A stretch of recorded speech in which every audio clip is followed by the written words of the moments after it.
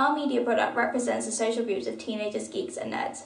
Typically, teenagers are portrayed in a negative light, with common stereotypes being that they are lazy, antisocial, rebellious, rude or disrespectful. In UFO, we have challenged this representation and shown our protagonist to be intelligent, adventurous and passionate about what he loves. It could be argued that he is somewhat antisocial, given that he spends a lot of time in his garage, but this is out of pure determination to find aliens rather than a want or a need to be alone. Although we mainly challenge the representation of teenagers, our protagonist conforms to many stereotypes of geeks and nerds.